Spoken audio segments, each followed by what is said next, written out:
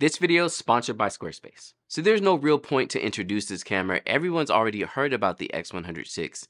And while I don't have one, let's talk about my experience using it as a Fujifilm camera user, my first time ever using any of the X100 series. So I was lucky enough to get my hands on the X100VI a couple of times just for very short periods. Once while I was in Japan for the Fujifilm X Summit, and also while I was at WPPI hanging out with Fujifilm. Now, this was my first time ever using the X100 series. I'm very used to the XT series, which was my introduction to Fujifilm. Now, the biggest difference in these styles of camera for me is the difference between an SLR style and a rangefinder, which I've never used any rangefinder type cameras. Now, the things I liked about the camera, first off, the form factor is great. Now, I wasn't super impressed by the form factor, mainly because I used to love cameras like the X-T30, and I'll put my video about that right up above. I used to love doing street photography with the X-T30. I kind of wish I still had the camera, but I needed to regulate how many cameras I owned and upgrade to an XS20. It's not a downgrade.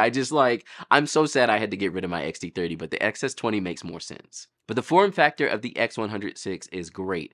Because it's so thin, like you could put it in any kind of pocket or like bag and easily just have it in there and not take up a lot of space.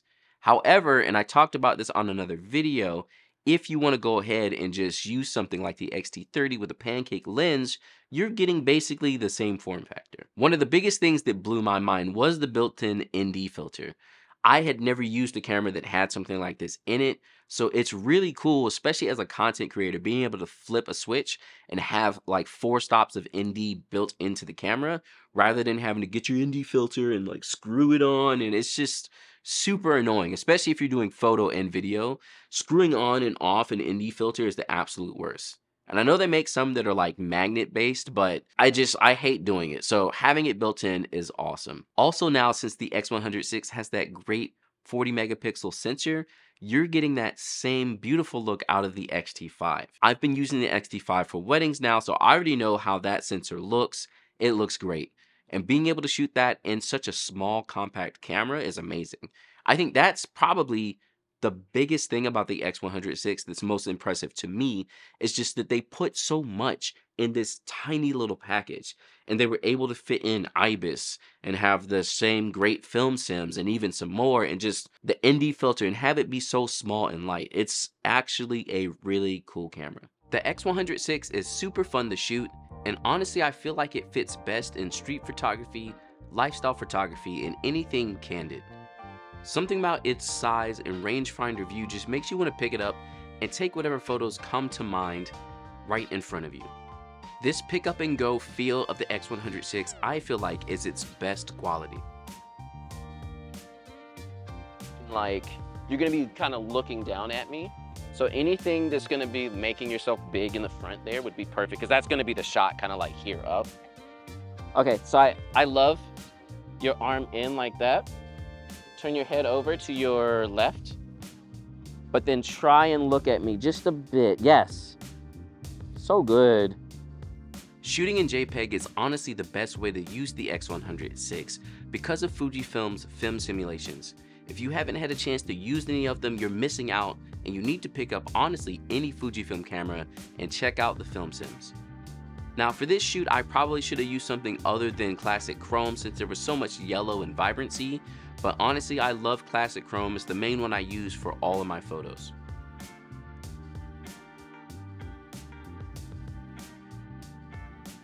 While in Japan, I had a short 10 minutes to use it for some street photography, and honestly I didn't get the best shots that I would have liked, but just being able to use the camera and get used to it was absolutely amazing for me.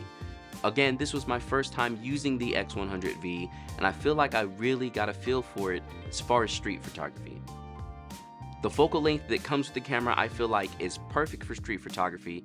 It gives you enough range to be close to things, far enough away, and also the camera's so small that it's pretty inconspicuous. No one's gonna run up on you and wonder why you're taking photos, and that's the best part about the camera. Also, its film look makes people just not really think about what you're doing with it, and I think I love that fact about it the most. Now, if you're doing a lot of street photography with your X100VI and want to show off your photos online and build yourself a brand, the best place you're going to be able to do that is with this video's sponsor, Squarespace. Squarespace is the easiest online platform to build your own website. It's what I host my website on, and I recommend to absolutely everybody. Sign up for Squarespace, choose yourself a template, plug in your content, and you have a beautiful website, quick and easy. You don't need any web design experience. Honestly, it's really plug and play, and with their new 7.1 platform, it's very easy to make customizations to your website. Also, as your business grows, your website can grow alongside you, giving you features like commerce to sell physical and digital products, courses to sell videos and show off videos online, great analytics so that you can track how everything's going on your website, and amazing customer service to help you get it all done. Make sure to check out the link in the description below for 10% off of your first website or domain, and make sure you have a space on the web to show off your work and not just on Instagram. Now, one of the biggest questions is going to be, would I buy one for my current kit? If you know what I have right now, I have too many cameras. I have the XH2S, which I'm recording on right now. I have two X-T5s, and GFX 102, and an XS20. That's a lot of cameras, and honestly, some of them sit around collecting dust. I probably should pare down some and use like the X-T5s for video more, not just for stills. But I'm not really sure if I would upgrade to the X100VI just because I have so many cameras already. The XS20 kind of fills that space as my small content creation carry around camera, but it's hard to say. Since the XS20 is filling the space where the X100VI would be, I don't think I'm gonna upgrade to it. It really doesn't make sense for me, especially when I already have 5 cameras and like 3 or 4 of them are sitting around collecting dust. Right now I'm shooting my weddings on the X-T5s, sometimes the GFX, but honestly I'm not using the GFX that much, and I'm not using the X-T5s for video. So if I'm not shooting a wedding, they're literally sitting there doing nothing. Right now, my XS20 gets the most work because I take it with me when I travel. It's great for photos. I take it with me when I hang out with my family. I use it when I live stream.